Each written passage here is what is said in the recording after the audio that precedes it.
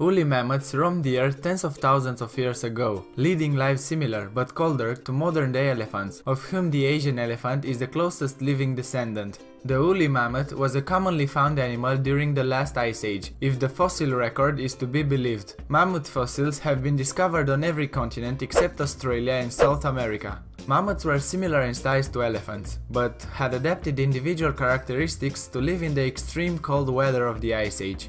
Mammoths had narrower skulls, smaller ears and shorter tails, and perhaps the most obvious difference between them and elephants was that woolly mammoths were covered in a full coat of hair. Surviving in the cold, dry tundra of the Ice Age, woolly mammoths were well adapted to their environment, using their large tusks to brush away snow as they look for food and secreting oil that covered their fur, insulating them further from the cold. But then, 10,000 years or so ago, their numbers began to dwindle before eventually becoming extinct 4,000 years ago. But what really led to the disappearance of these large herbivores from the planet? We take a look at the evidence and try to decipher what was the real cause of their demise. Reason number 1. Climate change. Scientists have always been intrigued about what caused the extinction of the large mammals, or megafauna, which lived in the late Pleistocene period. The Pleistocene period started about 1.8 million years ago, but ended just 10,000 years ago with the last ice age. The popular reason often given for the demise of the woolly mammoth is that as the earth began to heat up,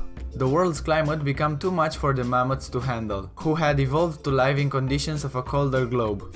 Climate change has been held widely responsible for this loss, as these large mammals struggled to adapt to changing conditions and environments. Mammoths were herbivores, so were very dependent on gaining all the nutrients they needed to survive from the plants that they ate. If climate change led to the dying out of some vital mineral-supplying plants, mammoths would suffer considerably.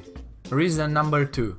Humans. But while sudden changes to Earth's climate may have played a part in the demise of the mammoth and other large mammals that roamed the Earth's surface 10,000 or so years ago, scientists are increasingly beginning to argue that human influence was significant.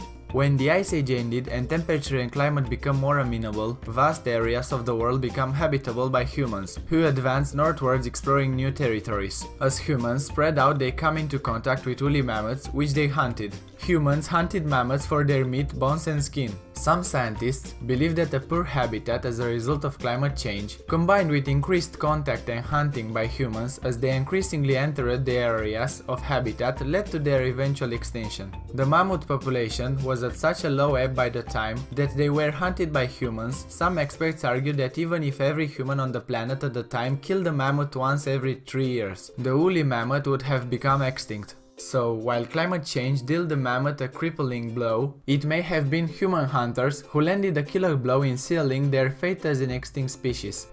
Reason number 3. Meteorites or comets. Research in 2007 revealed that the demise of the woolly mammoth, in North America at least, may have actually been caused by the sudden impact of a meteorite or comet hitting the Earth.